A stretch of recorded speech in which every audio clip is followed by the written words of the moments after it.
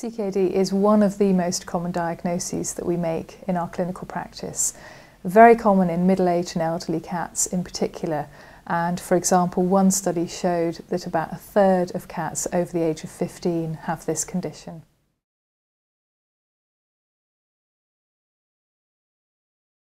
Unfortunately, the signs of CKD that an owner might see are quite subtle and quite difficult to spot. They include things like weight loss, a reduction in the appetite, and sometimes an increase in thirst, an increased amount of urine produced, something which you may only notice if your cat uses a litter tray, for example. Essentially though, if you notice any change in your cat, particularly if it's getting older, if it seems to be slowing down and not in as good condition as it was in the past, it's well worth discussing that with your vet. Checkups are really important to make sure that you and your vet are doing the best for your cat. So, for example, things that it's very difficult for you as an owner to notice at home, like a small change in your cat's body weight, will be detected when your vet assesses your cat at their clinic. Other things as well, which only a vet can do, would include assessing a urine sample, which tells us a lot about the condition of your cat and whether it has need for some additional treatments, for example. And also checking your cat's blood pressure, which is very important because high blood pressure is common in cats with kidney disease. Unfortunately, if a cat has CKD, a lot of things can go wrong. But the good news is that there are treatments for many of these complications that can make a really enormous difference to your cat's quality of life and also its length of life. So all of the tests that are done with the aim of finding problems that can be corrected and which will make your cat lead a longer, happier and healthier life. If your cat has CKD, or if your vet's concerned that CKD is a possibility, then there are a number of tests that they'll want to try and assess the cat in more detail. So for example, that will start with a history, which is where your vet will ask you questions about your cat related to its thirst and appetite, for example. They'll then also want to do a clinical examination to assess your cat in more detail. Also to look at its eyes for evidence of high blood pressure, which we can see when we look at the back of a cat's eye using a special lens.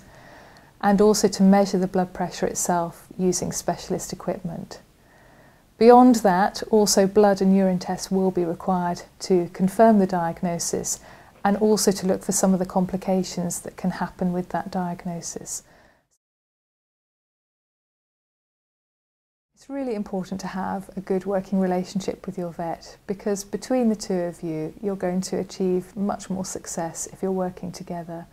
You can provide a lot of information regarding what is at home, but your vet obviously can provide the specialist clinical information, and together that's going to lead to the best care and the best management for your cat. The most common treatment recommended for CKD is a change of diet to a special renal prescription diet.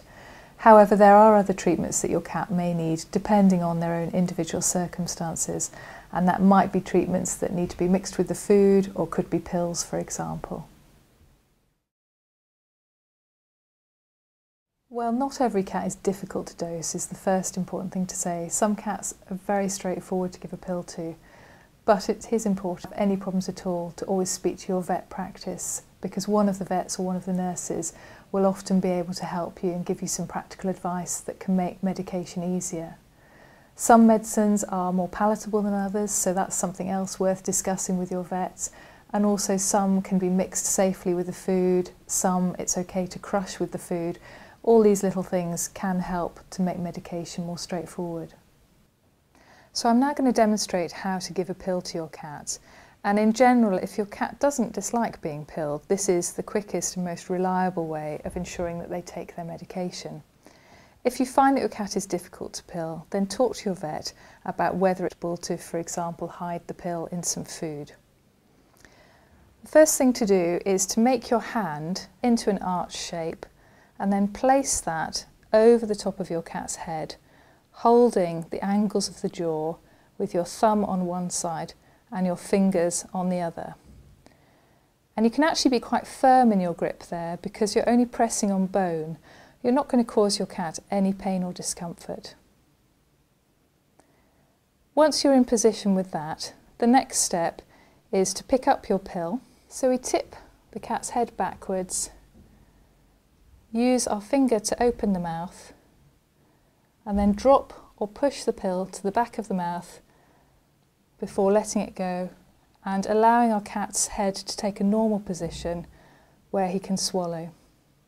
So having given the pill, we now ideally offer our cat something to eat or something to drink, because that helps to take the pill from the throat down to the stomach. If our cat is not able to eat or doesn't want to eat, we can syringe a small volume of water into the side of our cat's mouth, and that will help to take the pill down from the throat to the stomach.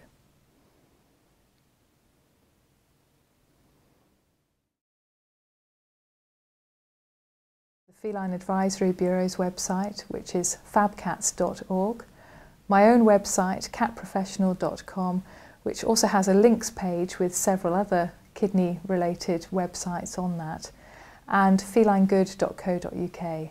All of these websites have information which is orientated towards cat owners, so it will be in a language that you can understand. And lastly, there is a book which I wrote and was published in 2008 called Caring for a Cat with Kidney Failure, which is available through my own website and also through Amazon as a paperback book or an electronic book.